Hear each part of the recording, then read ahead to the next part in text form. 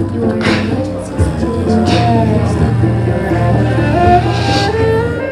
You are in an emergency situation. You are in an emergency situation. Cain paid for his perfume. He'd never done that before. Tight-bodied bitch who ran the counter eyed him considerably while he perused her story. I wondered why I was getting such good service, his mother said, out on the Grand Boulevard in Montesquieu. But now I see. It certainly wasn't my business she was after. But Cain, David, he'd take this perfume back to the French girl and stand there over the counter. He'd pretend it wasn't quite right. She'd look askance once, making pretense of her elbow he would reach out. But she'd wince. He'd take her to drink little coffees, nip at petit beurre biscuits, just soft after being dunked in the sugary black brew. After,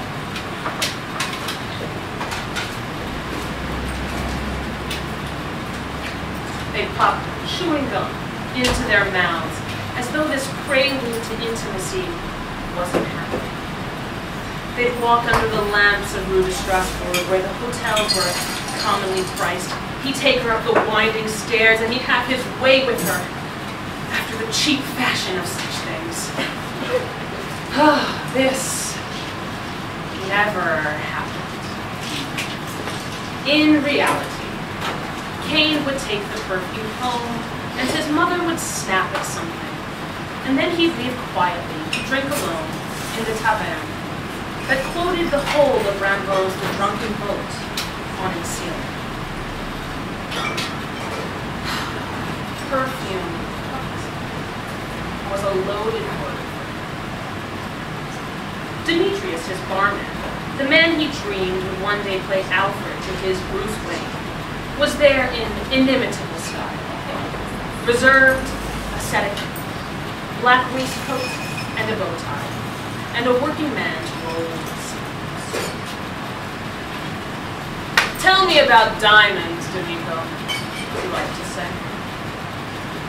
My father, Demetrius would say, with a light laugh, shaking his gray head. We face the bankruptcy on our island of Constantinople. He goes to the Jews. They say, go to West Africa. Bring back a diamond the size of this canette de coca. It's waiting for you. They gave him address of Port Authority in Liberia. What choice for my papa? The CIA ruined him when they first come to us in the 70s.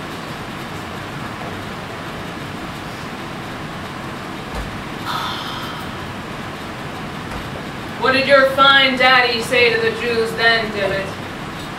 Go on, tell him. Cain would laugh and smack the bar with the meat of his palm. He said, no, I give you an address in East Africa. You bring diamonds to me, and I give you $1 million. Or you give me $1 million now, and I get that Coca-Cola diamond for you. But first you pay, then I work, not the other way. Well,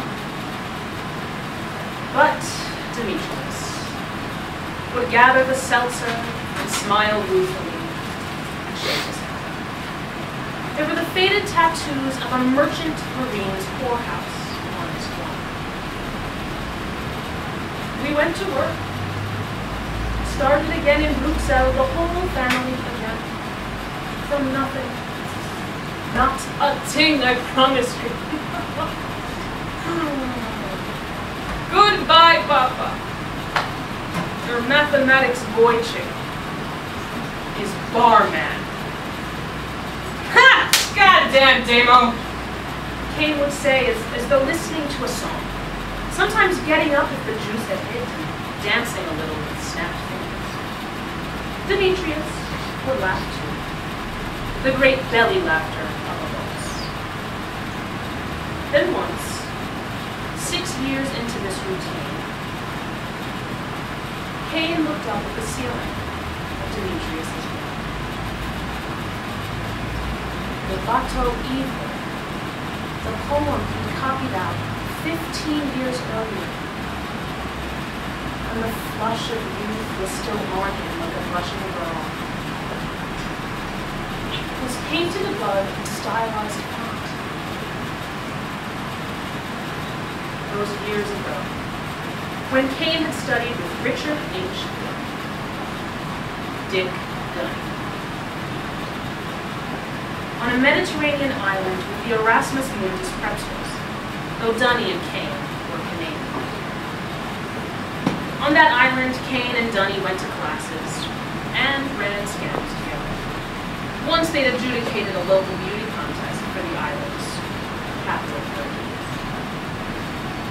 Another time, they disqualified a local wine called Lacrima Vitas, Tears of the Vine, from its place as the winner for its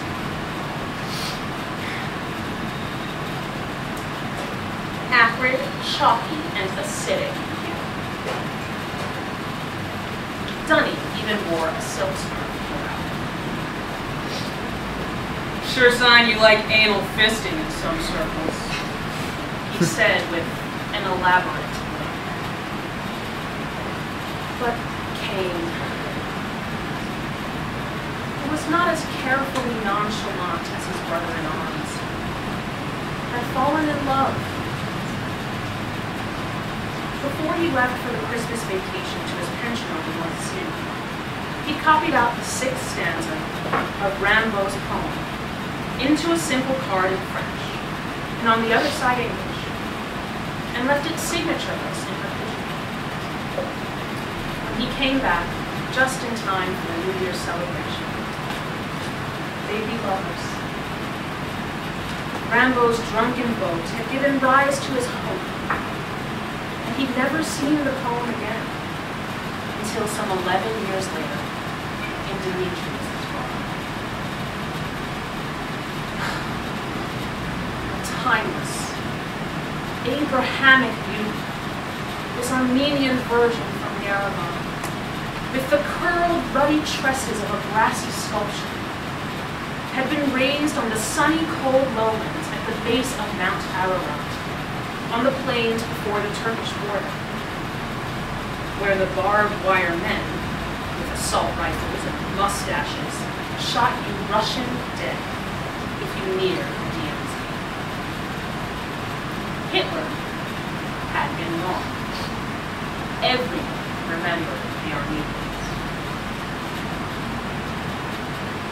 Her name was Yana, and she had the hooked scimitar nose of a long-ago beauty.